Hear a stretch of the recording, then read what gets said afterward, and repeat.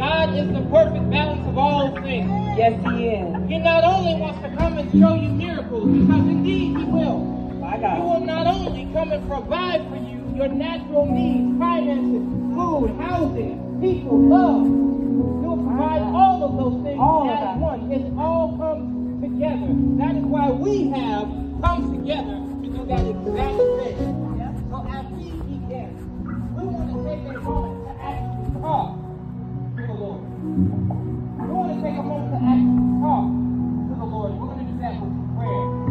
That's what's so important about you praying to Jesus, is that Jesus is listening. So we're going to go before Him right now together in prayer. Amen? Lord Jesus Christ, the one who came and lived a natural man's life, died a natural man's death, but rose supernaturally from the grave, which no man was able to do by their own power, which is resurrect Himself. And to prove that it was by His own power, He gave Him 3 days in the grave before He rose.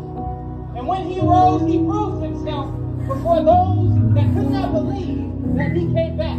Those that could not believe that He would die. But He came and showed Himself and proved that He was Jesus with every scar and every injury that He suffered on that cross that day. He showed them that I am that same man who you crucified. I am that same man that rose from the dead. I am that same man that rose to go be with my Father to plead for you on your behalf for your sins, because only my death and my resurrection can do that for you.